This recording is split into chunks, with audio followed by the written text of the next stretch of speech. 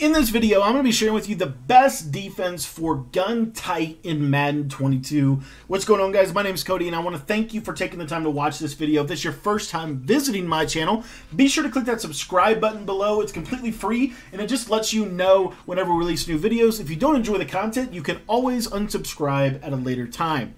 Now, in this video, like I said, we are talking about how you can actually really put the clamps and make it very difficult for your opponent to run tight slots or tight offset or any of those compression-based formations. And those formations, honestly, this year, probably the best that they've ever been, I would say. Not ever been, but they're really, really good this year. They're very difficult to defend. So we're going to give you a defense in this video that can help you absolutely put it, at least slow it down, if not completely stop it altogether.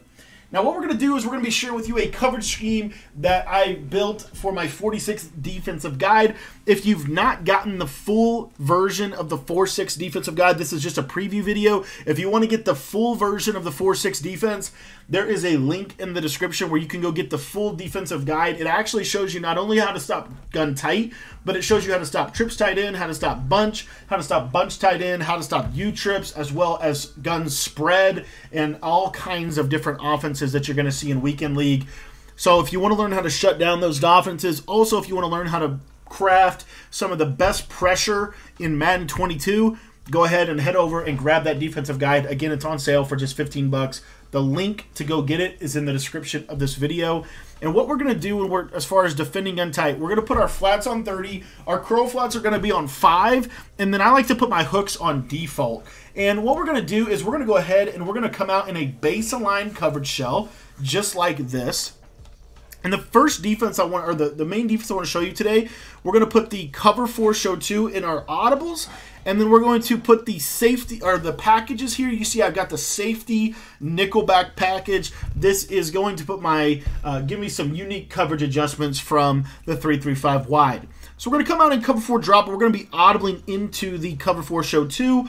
And then we're going to have very simple adjustments. All we're going to do is we're going to press our coverage or pinch our defense, one of the two. And then we're going to put both corners on cloud flats. Really important. Both corners are going on cloud flats. And then what we're going to do is we're going to put our left side linebacker. We're actually going to put him in a vertical hook.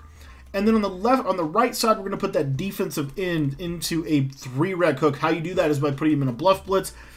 And that's it. That's the coverage. And as you'll see right here, if they try to run some of those deep corner routes or deep crossing routes, you're going to see they're going to have a little bit of a difficult time. I'm going to show you bench here. What you see is these corner routes will absolutely get taken away by the cloud flat in combination with that inside quarter zone. Now, why those inside quarter zones are so effective is for what I'm about to show you in terms of what they can do against a crossing route and really how they defend the gun compression. Because if you think about the gun compression formation, they can't attack the deep vertical portion of the field on every side of the field. What I mean by that is their vertical threat is only so much. So obviously if you see the running back going vertical, that's one thing. But they can't, they have crossers and corners as like the hallmark of it, and seam streaks. Right? So if you have these quarter zones, they're going to take away the seam streaks.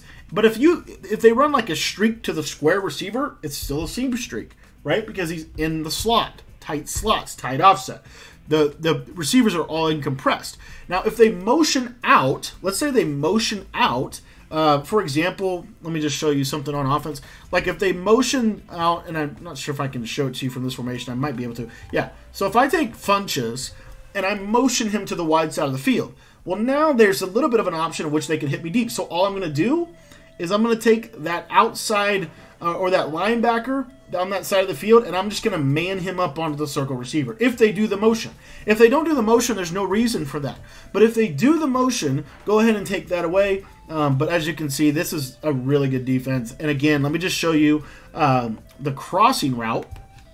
So I'm just going to show you a crossing route right here. So just watch this circle or this X. You see he's going to cross. Now right there, he actually got underneath. But most crossing routes are going to run right into those 30-yard cloud flats, and you're going to be able to take that away. Now I wanted to give you kind of a part 2 to this defense, and really it's the same concept. It's just a little bit safer It's just a little bit safer. You don't get as good underneath coverage, but it's still very safe coverage. So we're going to now audible back over to that cover 4 show 2. The only difference is we're going to take that slot corner and we're going to put him into a middle third. So we still put the curl flats or the cloud flats out there. We're going to put both linebackers on purple zones, just like this right here. And we're going to put the defensive end on the same side of the running back in a bluff blitz, just like this. Now what you can do is you can take your corners, or I'm sorry, your safeties, and if you want to, you can put them in outside thirds. You could also leave them in their quarter zone. But if they motion out, now you've got a little bit more safety in terms of how you're going to defend. And as you see here, this coverage is one of my favorite in the entire game. You're going to see that as long as you cover the underneath middle of the field, the corner routes, all that stuff they can do from compression is really, really difficult to do. So this is probably my favorite, my number one, my go-to defense for anything compression. So tight offset, split close. This is what I like to do against those sets because it really forces them to have to check down, check down, check down, check down. Let me give you another example. Bunch tight end actually is a compression formation, believe it or not. So it's going to work very similarly to that. I did want to show one thing, and I don't know if I have the route that I'm looking for. I don't think I do, but this mesh play is actually really good from compression this year because what you do is you take the circle receiver, you put him on a streak, and then you basically have this seam wheel that comes underneath the streak.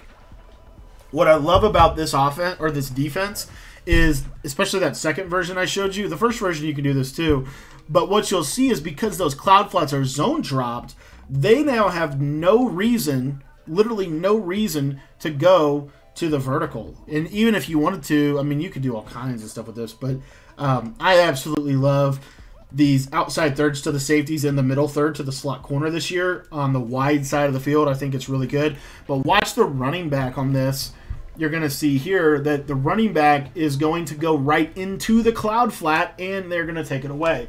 So that's one of the main reasons why I like this defense for gun compression. I want to thank you for watching this video, and again, if you want to get my full 4-6 defensive guide, there is a link in the description. You can get the full game plan for just 15 bucks. It literally shows you how to stop every major passing formation that you're going to face in Madden. We also have great run defense in the guide. Nickel 335 alone is good run defense. We show you how to, we're actually going to be updating it with a phenomenal red zone update. So we're going to get red zone defense for you and try to give you defense for all of the situations that you're going to find yourself in as a player. So thanks for watching the video.